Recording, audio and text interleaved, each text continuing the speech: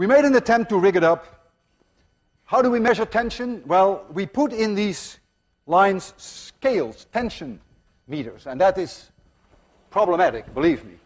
We put in here a tension meter, we put in here a tension meter, and the bottom one we hang on a string with a tension meter, and then here we put 4 kilograms.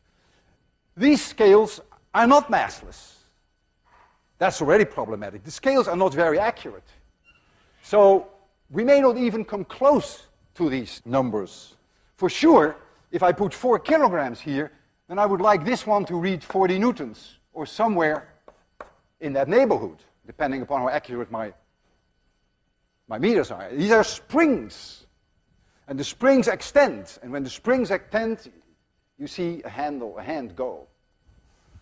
You can clearly see how that works, because if there is a force on that bottom scale in this direction, which is mg, and it's not being accelerated, then the string must pull upwards.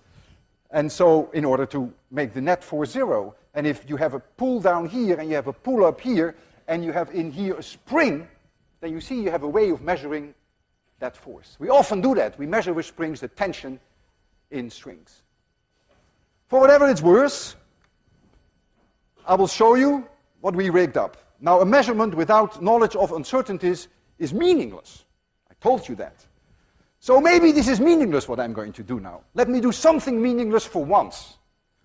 And remember, when I show it, you can always close your eyes so that you haven't seen it. So we have here something that approaches this 60 degrees, and this approaches the 45 degrees, and we're going to hang 4 kilograms at the bottom. And there it is, and here it is. All right, this one is not too far from 40.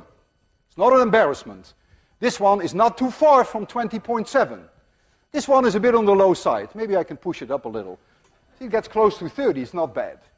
So you see, it's very difficult to get these angles right, but it's not too far off.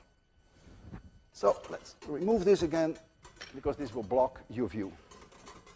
These scales are calibrated in newtons, as you could see.